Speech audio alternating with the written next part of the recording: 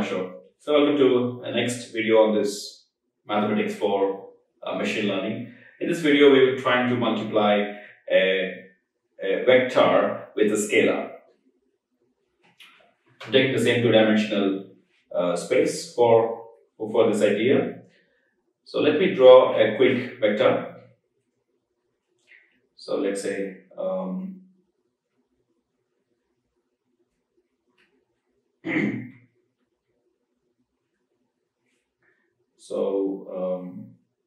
something like this, okay, and this vector can be, let's say it's A. So this vector can be represented with a 2, 3, as we have done in the previous. So if you want to multiply with a scalar, we can do this. And let's say a scalar is some value represented with S. Okay, so let the S be 2. Then my multiplication will result in basically 2 into 3 into 2 is equal to 4 by 3. You might be wondering why I'm specifically putting on the right side. Why can't I multiply a scalar with a vector? Well, that's not conventionally, though it looks pretty similar, but conventionally it doesn't make, it's not correct, because if you remember your matrix properties, matrix multiplication properties, matrix is coming next in the series. We discuss a lot about matrix, but just to quickly tell you, so if you have a matrix of 3 cross 2 and 2 cross 4, if you multiply this matrix, one of the conditions we are looking at is the number of columns should be same. Number of columns of the first matrix should be same as the number of rows of the second matrix, and the resultant matrix will be actually 3 and 4.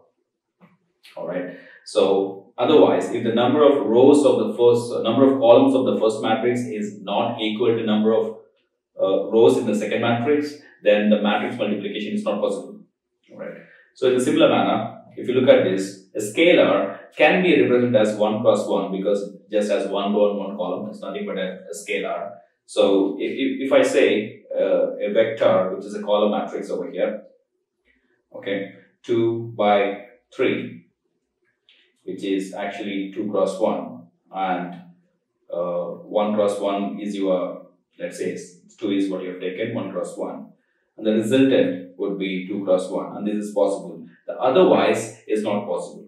Well, you can argue that vector can be also written as a row matrix, and in that case, well, then it makes sense to say a scalar into a vector. But the standard convention for vector notation is a column matrix, like as you can see here, and this is how it's possible. By doing this, what we are trying to achieve, what happens actually is this is actually scaled up. So you can see the 4, 3. So if you try to draw a line now, that will be 4 units on the x-axis, all right, and so it has to be 6. My apologies.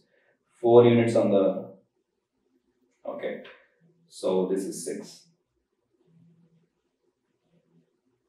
Okay, this is 6.